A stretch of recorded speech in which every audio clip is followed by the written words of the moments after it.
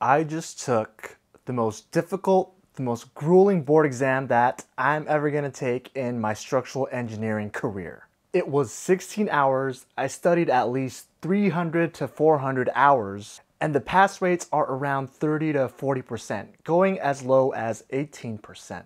Compare that to the bar exams for lawyers, which is around a 60% pass rate, the CPA exam for accountants, which is around 50 to 60% pass rate also, and compare that to the medical board exams, which are around an 80 to 90% pass rate. This exam was tough. Hey, I'm Matt Picardal. I'm a licensed professional engineer in California in the US, and I engineer buildings, structural engineering. So what is this test that I'm talking about? It's the Professional Engineer Structural Exam, also known as the SE exam. It's a specialty board licensing exam for would-be structural engineers in the US. And if you don't know what a structural engineer is, they are the engineers that work with architects to design the skeletal system of the buildings and bridges that we use every day. They make sure they don't fall down when they're being built and when they're finished, and they also make sure that they're still standing during catastrophic events such as heavy winds or even earthquakes. And I'm guessing that's one of the reasons why this exam was so difficult. If structural engineers don't know what they're doing, hundreds of people could die or get injured if a building or bridge collapses. It's a lot of responsibility. Why even take this test? Is it required? In the US, civil engineering or civil structural engineering licensure goes like this.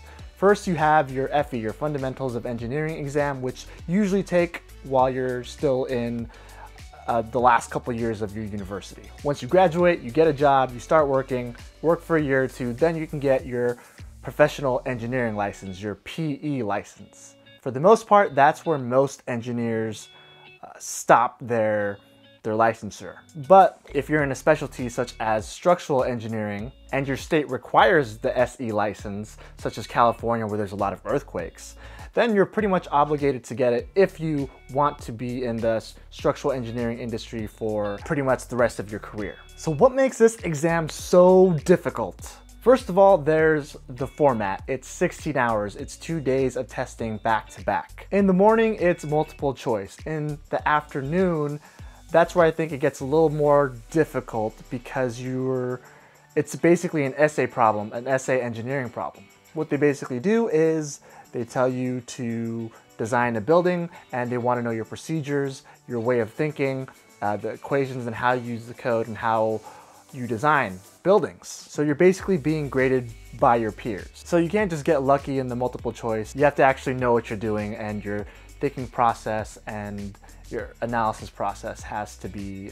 acceptable. And it's not so much about the memorization, it's open book. I think a lot of it comes down to knowing the fundamentals of structural engineering. Going back to our fundamental classes like structural analysis, statics, structural dynamics, strength of materials, basically math, physics, and science. And the other big thing is understanding building codes and design procedures. So that last part doesn't seem so bad, but it's a big deal. Interpreting building codes and procedures, the best way I can describe it is basically like a legal contract. It's written in English, you read it, you don't understand it, or you think you do, but you need a professional or a lawyer to help you understand what the meanings really are. So for building codes and procedures, it's like that. It's like a legal contract, but now you're gonna add in equations, math, science, and some engineering judgment in there also. Here's an example. Here's a concrete code book, and let's look at this one. Concrete breakout strength of anchor in tension. The nominal concrete breakout strength in tension NCB of a single anchor or NCBG of a group of anchors shall not exceed A for a single anchor. NCB, and give you this long equations with a bunch of equations that are equations within equations.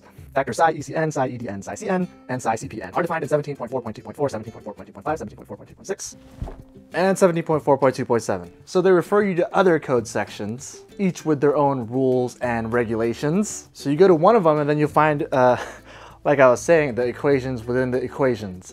So it's like a wild goose chase just to figure out what the equation is. And there's a lot of building codes and code books. These are just some of the code books, the building codes, the wood manual, steel manual, concrete manual, all things that we should technically know for the exam. And you're short on time, so you gotta tab them up. Tabtastic. I use so many tabs. Look at this, I tabbed the shiitake mushrooms out of these. And another thing that makes it more difficult is that the majority of people that take it are already working as full-time engineers. So you can imagine if you have a family or extracurriculars, you're gonna have to put that all on hold. And yeah, I think that was one of the toughest parts, at least for me. Minimum of 300 to 400 hours of studying, you have to make those sacrifices. So you kind of feel like a terrible person while you're going through it. Friends and family and coworkers will invite you to an event, even though it's like virtual. You know, you always have to decline and tell them you're studying. Hey Matt, we got a virtual happy hour, can you? Nope, I gotta study. Matt, it's my birthday, can you attend the? Nope, you're dead to me. Matt, your niece is visiting for the weekend. I can't, I really have to study. Worst uncle ever. So if you have friends, family, or children, give them a notice that you will be hermit crabbing for these next couple months. So how do I really feel about taking this test? You know what? I don't know my results yet. I won't find out probably until December, but I think I did enough to pass. And that's pretty much all I can ask for at this point. But who knows, we'll leave it up to the structural engineering gods to decide my fate. How did I study? There's generally a couple ways that engineers typically study for this. One way is to read all of the code books and try to interpret it yourself. Sounds like a horrible idea, by the way. I know some of you do it, but I'm already taking this 16-hour test. I don't want to punish myself even more. Or what I did is I took a course. What I appreciated about it was they gave us a bunch of summary sheets and example problems and a class schedule. And that was very valuable for me because inside these binders are basically examples and interpretations and simplifications of the code books. A lot more readable, a lot easier to find all these procedures and understand them also. If you're curious, the class I took was AEI. This video isn't sponsored by them or anything, I just had a good experience with them. And was it worth all the hours studying for this exam? Was it worth taking this exam? Yes, for sure it was. You know, I asked myself, is this going to make me a better engineer? By that I mean, will it better help me protect the public and the people that will be living and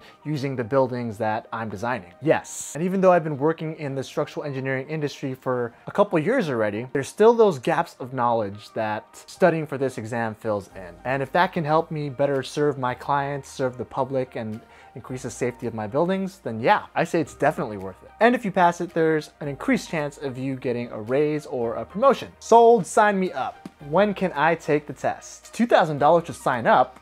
What the? Anyways, if you've been watching my videos, that's where I've been for these past couple months, studying for that structural engineering licensure exam. But I'm back, and I've been getting a lot of questions from you.